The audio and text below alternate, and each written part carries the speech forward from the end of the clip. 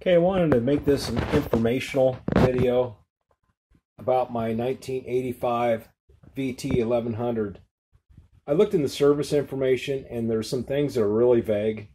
And one of them, they have color coding for the Pulsar circuits, but I really couldn't figure out how exactly it's wired.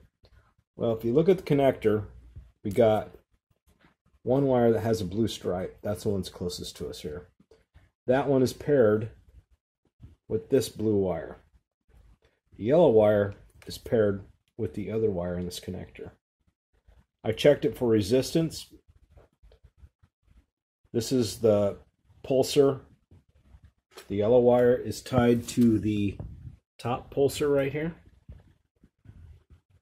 And the bottom one, which I have unbolted, is an OL open circuit Pulsar. I've got a new part ordered for that. But this piece of metal comes around and it triggers the Pulsar.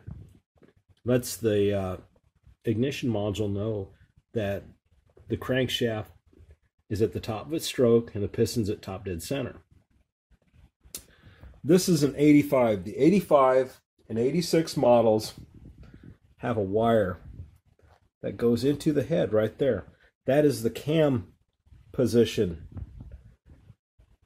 Pulsar. This one tests out at 1.045 megaohms. That is way out of limits. So this motorcycle had no spark. Well, the front one, which is the bottom one right here, ask me how I know, because I put it on there. I stuck a screwdriver down through the spark plug hole and I touched the top of the piston. I don't know if you can see it down in there or not, probably not. But when it's pointing down, it is top dead center for the front piston. And when it's pointing here, it's top dead center for the back piston. So what I'm going to do, you notice there are two wires going into that. We have a yellow and a white.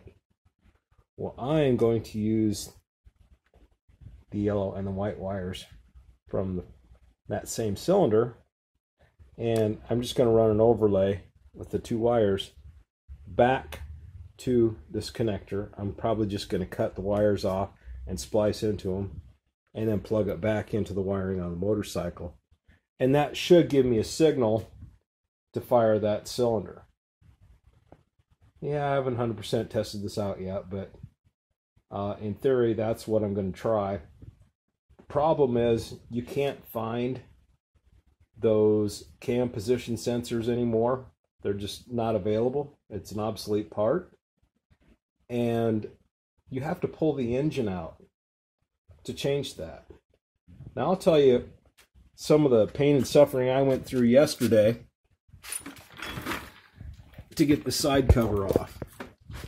And that's no walk in the park. If you see down there, this is the side brace frame, whatever you want to call it. Well, to get that off, there is a bolt that goes through here, and it goes through the engine, and it goes out the other side. Well, some jackass engineer decided that the bolt needs to go out the other side, so you have to take the exhaust off from both sides to remove the bolt. Yeah, so I had to take the exhaust pipes off of both sides. I got this side off okay. Kind of had to heat up the clamp a little bit and warm it up and wiggle it around. I got it pulled out of there. I thought, oh, this will be great. I just take off the exhaust pipe. I can loosen that pipe up, pull off the side cover, and boom, I'm there. Well, it wasn't that easy. So, anyway, I've got a Pulsar coming for a 97 VT1100, which looks the same as this one that I can put in there. And then I'll just splice into the wiring. I'll probably pull this sleeve back on here a ways and then cut that back and splice it together and then put it back in there and check the gap and make sure everything's okay. I did have Pulsars off of a VF750. That would be a Magna body style. And these would work just fine. The problem is mounting it. If you look, there are just little tiny holes in there, and the original one has these great big holes in it, like that.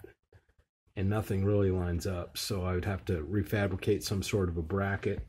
That's why I thought, well, if I can go with a VT1100 one, and somebody had mentioned that they look the same, and they also measure out the same for resistance, it should just drop right in there and work. Other than that, wish me luck. Hope everything goes back together just fine, and it'll work just like it's supposed to when I'm all done.